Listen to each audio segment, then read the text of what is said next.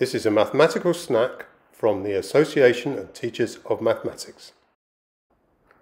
Here is an egg box. This egg box can have 24 eggs fitted into it.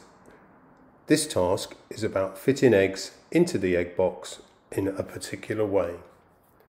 And that way is that every row and every column has to have an even number of eggs.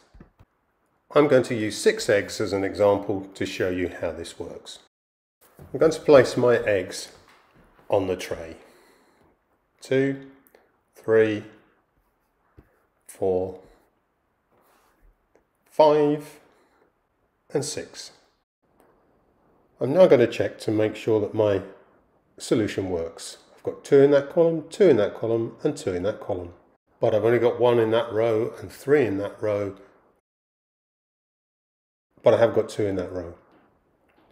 If I move that 1 egg to the top row, it now works, because I have an even number of eggs in each row and an even number in each column.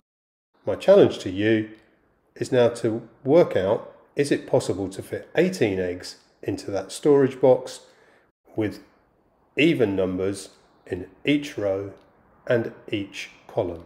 And if it works, try other numbers. Which numbers work and which numbers don't? Can you explain why?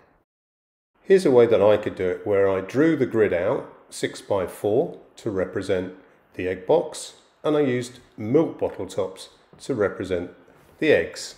So all I can do is just place the milk bottle tops on the grid and move them around as I need to.